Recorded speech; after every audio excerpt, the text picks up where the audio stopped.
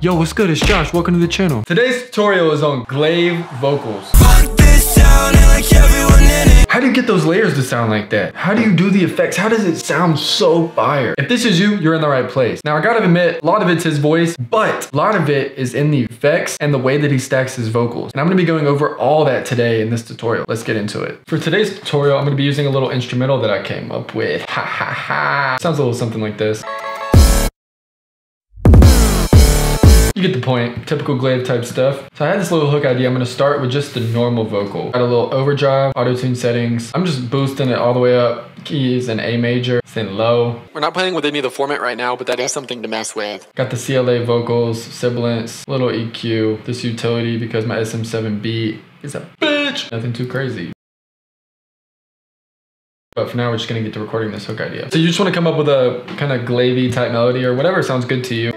I don't wanna be friends with my exes, but something about you got me invested now. Now what I would recommend is to record each stack individually if possible. You want each individual stack to sound good on its own because if it sounds good on its own, it'll probably all sound good together. Good input equals good output. Right now I'm just going through and lining them up a little bit, tighten it up. I don't wanna be friends with my exes. This little space, I'm just gonna copy it over. Invested now. The first thing that is crucial to these Glaive vocals is stacking and using harmonies. Right now, I'm kind of using a lower tone of my voice. What we want to do is add that high shit that's just like, whoo! I don't wanna be friends with my exes. That's what you would call an octave up. A couple more times. Let's do some more harmonies. Without getting too technical about what exactly harmonies are, you really just want to look for notes that complement the melodies that you're singing. For example, kind of test out different notes and see what sounds good to you. On these, it's a little bit easier if you record them with the stacks because you can kind of hear a reference of if it complements it or not. I don't wanna be friends with my exes, but something about you got me invested now. So let's stack those a couple times.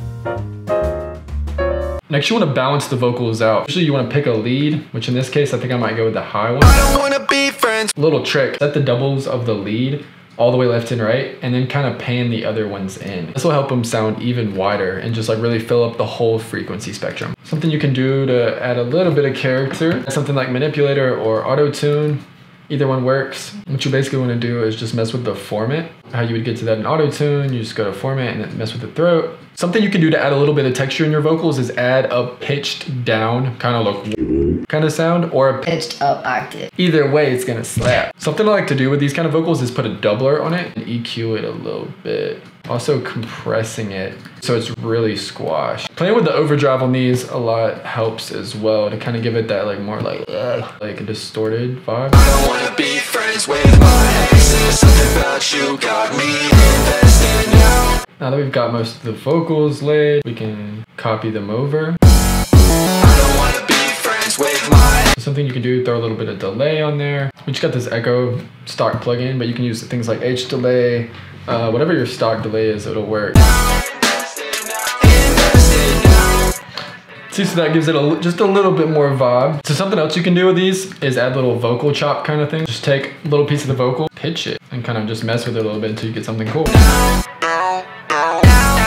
Just to get this out of the way, since I know a lot of people are looking for this, if you're looking for the chipmunk kind of Eric DOA kind of vibe, there are a couple different things you can do, but here's one of them. You would take your auto-tune. Just like this, you go to classic. If you have, auto-tune, and you would mess with this throat. I don't wanna be friends with my exes. Something else a lot of people do is pitch the instrumental down and then record the vocal there and then pitch the vocal up. And so it gives it this weird kind of texture. I'm not gonna do it in this particular one, but that is something that you can do. Once you're done, give yourself a little pat on the back and then bump that shit. I don't wanna be friends with my exes, but something about you got me invested now. Invested now.